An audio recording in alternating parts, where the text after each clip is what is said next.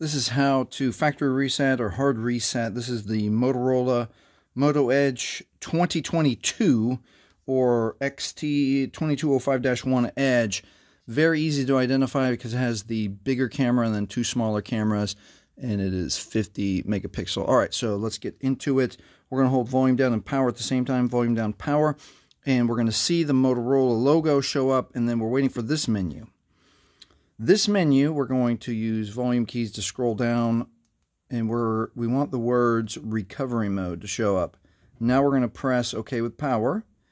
And again, we got to wait a minute. The Motorola logo is going to show up, and now we're going to wait for the phone Android no command, which can take, a few more seconds. Keep waiting, not a big deal. All right, there we go. No command, phone Android. Now we're going to hold down the power key and quick touch volume up. Hold down power, quick touch volume up.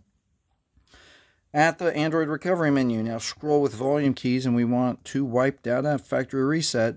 Press OK with power. And then this is going to wipe all user data, all photos, all apps, all everything. This cannot be undone. Scroll down one time to confirm factory data reset. Press OK with power.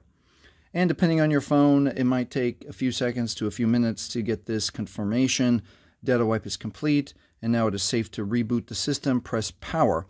Now keep in mind, if you've set up your Motorola Moto Edge 2022 with your Gmail or Google account, you will 100% still need to log in with your Google or Gmail account, especially if you've turned on the Find My Device security feature or similar security feature on this phone. Hey, if this has helped you, please like, please subscribe. Thank you for watching.